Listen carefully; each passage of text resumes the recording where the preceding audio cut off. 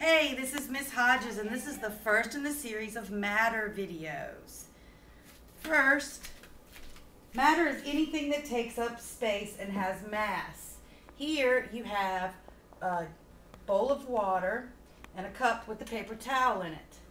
You would think that as soon as you put the paper towel into the water, it would get wet.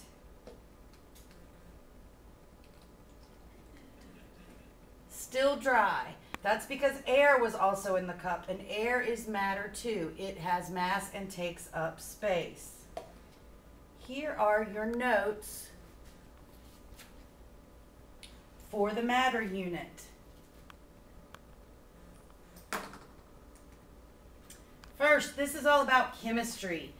Chemistry is the study of nature of matter, its compositions, and the changes it undergoes. Chemists are the scientists who study the nature of matter. So during this unit, you will be chemist. Matter is anything that has mass and takes up space.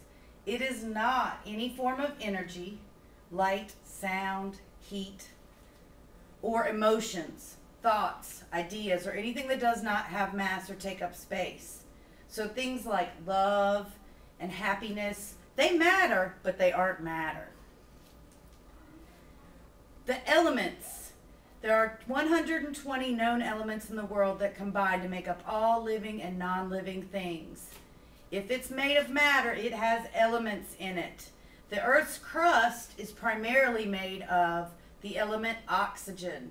It also has silicon, aluminum, iron, and about 12% of the rest of the things in the Earth crust are other elements. Those are all non-living things.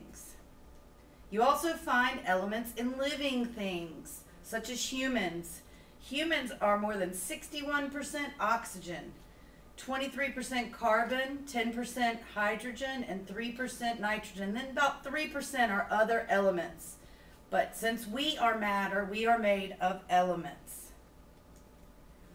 Elements are the pure substances that cannot be broken down into any other substances by chemical or physical means.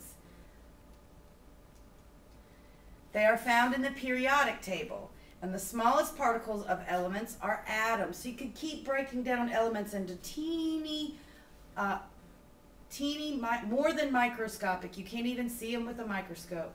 Atoms. All atoms of the same element have the same properties. Here's an example of the periodic table. Metals, metalloids, and other elements are all found on this table.